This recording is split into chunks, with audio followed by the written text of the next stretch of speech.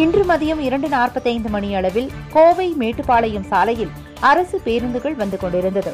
அந்த சாலையில் இருசக்கர வாகனம் ஒன்று நிலை தடுமாறிய நிலையில் வந்தபோது எதிரே வந்த அரசு பேருந்தில் மோதி சிறிது தூரம் இழுத்துச் சென்று எதிரே வந்து கொண்டிருந்த அரசு பேருந்து மீது மோதியது.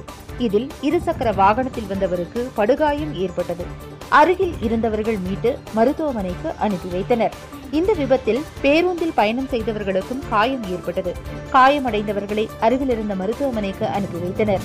இந்த விபத்தால் அப்பகுதியில் போக்குவரத்து நெரிசல் ஏற்பட்டது. வாகனங்கள் மோதிய விபத்து அருகில் இருந்த சிசிடிவி கேமராவில் பதிவாகியிருந்தது. மேட்டுப்பாளையம் செய்திப்பிரிவு, நீலகிரி நியூஸ், தமிழ்நாடு.